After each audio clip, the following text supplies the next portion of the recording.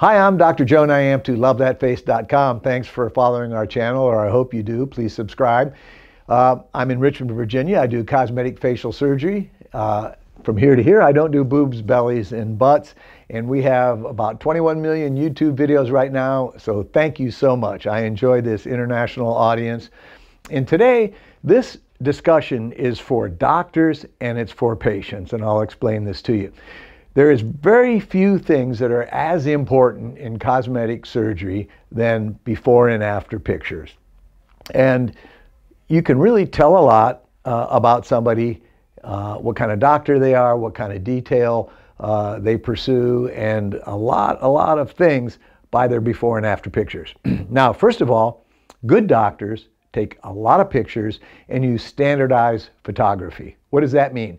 That means it's same camera, same room, same background, same lighting, same position, no jewelry, no makeup, and it's very important. Now, there's so many scammers out there. You see before and after pictures on the internet, and they do these things like they take the before picture with no flash, so it has a lot of shadow. They take the after picture with a flash, and it looks like it's a great result, so there's a lot of photographic bias in cheating out there, but you know what?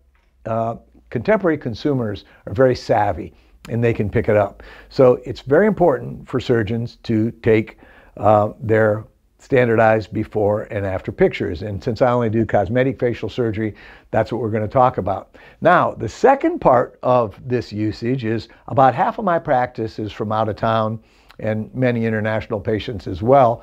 And so people are always sending me people are always sending me pictures. And when somebody sends a picture, what's the easiest thing for them to do? They're going to take their phone and they're going to take some selfies, okay? That doesn't work. It's so inaccurate. And let me explain a couple things. So if I want, say, a side picture like this, that's going to show the profile, and a patient takes a selfie and they go like this, that doesn't work because they're turning their head but not their body, so it doesn't give you an accurate representation here. And it's very important to have, when you're doing virtual consults or pre-consults where you're looking at pictures, it's very important to have standardized pictures. So don't try and take them yourself. Certainly you know somebody that can take your phone and take a picture.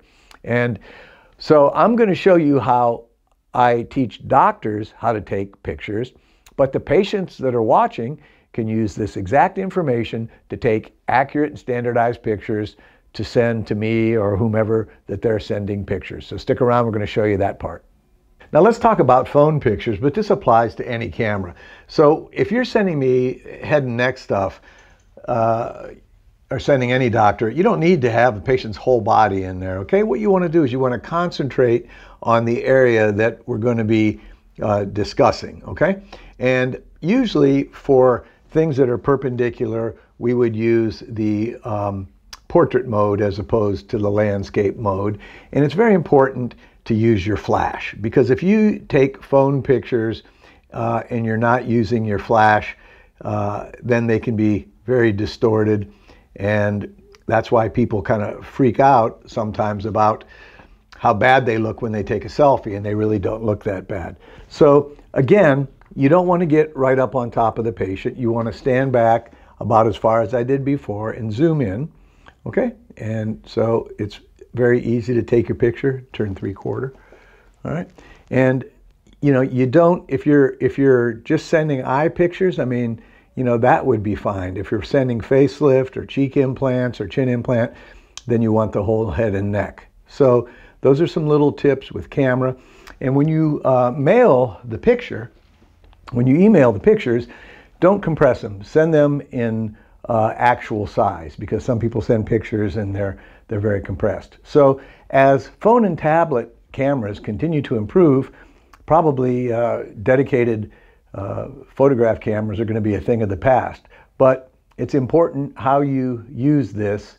And again, you really can't take accurate selfies and send them to somebody to make a diagnosis.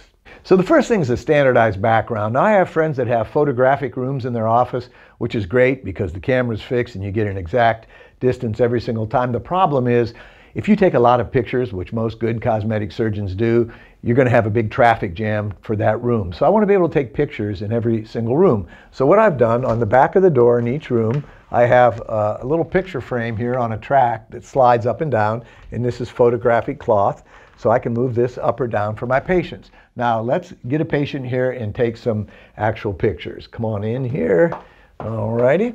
And now, what you have to do when you put somebody in front of a camera, are you able to see me too, Eve and Shelley? When you put somebody in front of a camera, the first thing they do is they tighten up, okay? So you have to have them relax. Drop their shoulders. I don't want them to lean on the wall. Almost everybody wants to raise their eyebrows and they want to smile. So you have to make sure that they're in a normal posture. And also, and again, today is just a demonstration, but you want your pre-op pictures without makeup unless you're going to take your post-op pictures with makeup, and you don't want jewelry and you want the hair back. So basically, for the facial stuff, this is about the biggest picture I'll ever take, from the sternum to the top of the head, because that encompasses everything I do. So for our facelift pictures, our cheek implant pictures, that sort of thing, just put your chin down and just relax, drop everything. All right, there you go. So, and this is a DineCorp, D-I-N-E-C-O-R-P camera. I get these from Lester Dine. I've used them for decades. It's a great camera. It's drop proof. It's waterproof. And what they do is they take this Olympus camera and they alter the firmware for medical and dental photography, and you can put it in your pocket. You can take it from room to room. You can take it to the hospital, put it in your briefcase, and I think it just takes great pictures. So, and it also has 4K video capability. So we're going to start out, and I'm going to take my picture. Now, what I see a lot of people do is they'll get real close to the patient, and what happens when you do this, she thinks it's funny, that's okay, is it makes their nose big, it distorts them. So you want to stay back several feet, okay, about at least 2 feet, and you want to zoom in with your camera and use your flash. So that's my frontal picture.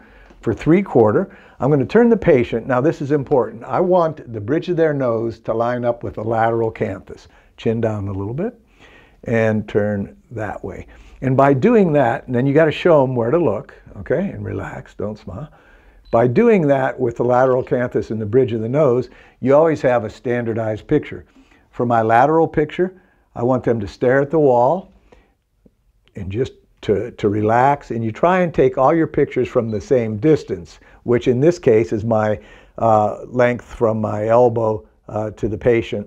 So you can have a mark on the floor. And if I'm doing a facelift, I'm going to take a picture of the ear. Now we'll go back this way, well, go back here, I'm sorry. We'll take a looking down picture, just look at the ground. All right, so that's how we take that. Now let's go to the right 3/4, okay? And again, the bridge of the nose and the lateral canthus, and I can see that better than you can. And then you have the patient look in a neutral position. Are you able to see the camera too? I'm good, okay? And take a half step forward, okay, that's good, all right. Now this is again, my facelift series. Put your chin down there, okay, very good. Relax your cheeks, all right. And I'll take another picture of the ear. Now, for eyelids, what we do here, very good, you're doing great. All right, so now I'm going to zoom in. I'm going to stand back like I am doing. I'm going to zoom in. And I just want this part of the face. Okay, now close your eyes, and I'll take that picture. All right. Now look up, keep your head still, look at the ceiling. All right, and this is for lower lid bags. All right, now just look straight ahead at the wall in front of you. And with the patient, I've got to make sure they're not raising their brow, and this is my 3/4 view. And she blinked there, so you have to make sure that they're not blinking. Now, for a lip lift, I'm going to take a picture of the lip. Give me a little, just a tiny smile. Show me your teeth, yeah, okay. Now, big smile. Okay, very good. And 3/4, okay, right there, okay.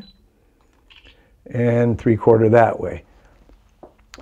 So that's what we like to have for our lip lift photography. Okay, and so depending what if you're taking pictures, if we're doing a brow lift, obviously I'm going to be here up higher. So a full face series, and then any other thing that you're doing for chin implants or cheek implants, we're doing front, 3/4, 3/4, and then if you're a doctor, is not to